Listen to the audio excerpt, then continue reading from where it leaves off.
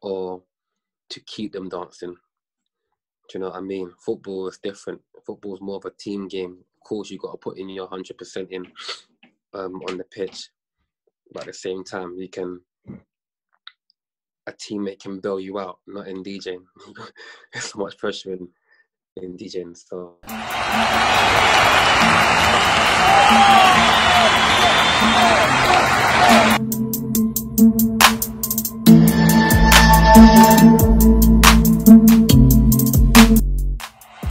258 back again with another episode. I'm your host, Juan Antonio Brown, and today we have with me a special guest on Career After Football, another episode of that.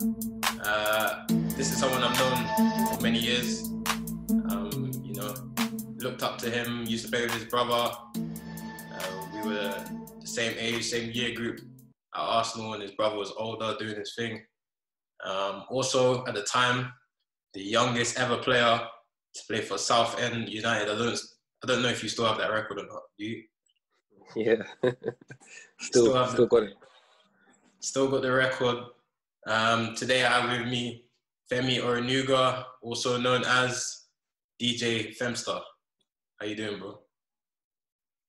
Thanks, bro. Thanks for the intro. I'm good, man. Yourself? Yeah, all good, man. All good. Yeah, man. Haven't spoken to you in a while, so just gonna chop it up. Just talk to me. I was on Instagram, scrolling as you do, and I see Femi. Femi's the DJ. I was like, raw, I swear that's sick. Obviously, now, lockdown, it must be kind of hard as, you're probably missing out on a lot of gigs, but just take me through, like, your passion for DJing and how it started. Yeah, so I've always had a passion for music. I've always loved music. Obviously, with so many, 7 of us, so what, 6? I'm the second youngest. So I've grown up listening to their music, when I was young.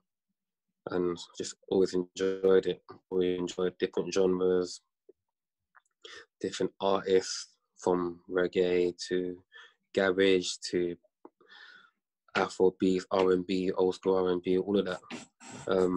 So even when I was playing professionally, I was still, listening to and paying attention to music. So yeah, that's how it kind of like that's how it grew. That's how it started. For the people who don't know, what kind of training do you have to have for that? Training, oh man. So I was self-taught. I've learned myself. I started off with my phone. So I had a mobile phone. I used to literally, I downloaded an app called DJ Pro on my phone. And I just started putting music on my phone. But I wasn't really DJing like that. I liked to increase the tempo of certain songs, like speed it up a little bit. So that's what I was doing, literally just speeding up some of my songs that I had on my phone. And then one day I was just bored and I actually wanted to learn how to like DJ. So I was just doing it. I was doing it through that app and I became good at it.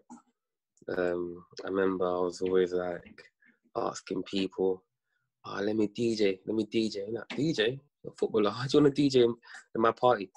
Like, not a massive party, like one of them house parties or something. Whenever I got invited to. And then, yeah, that's how it kind of started, through my phone. Got myself a laptop, the decks, speakers, all of that, and just started literally practicing properly. And then just became like good at it. I properly mastered it. Whoa. 2 questions on that. What is easier, training?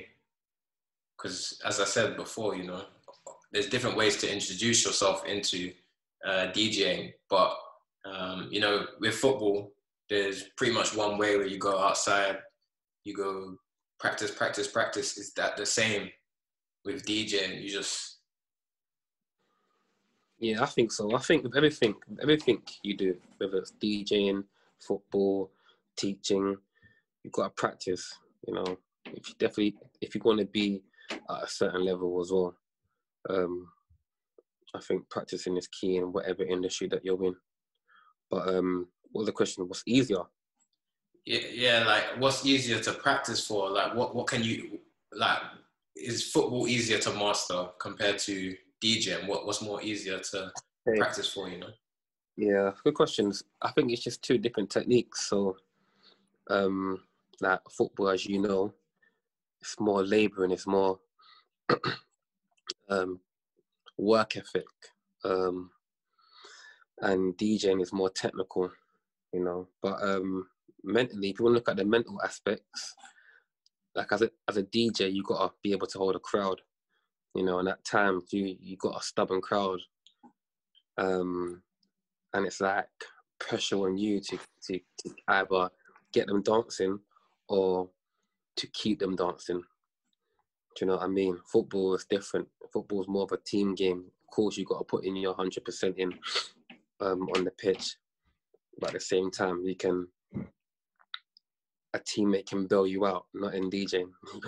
There's so much pressure in DJing. So yeah, it both have their pros and cons, I suppose. But I'll say pressure-wise, I'll say DJing. There's more pressure in DJing than football, because football is just like, I was born and bred to do football. That I can handle pressure in football. Yeah, that's the question I was going to ask.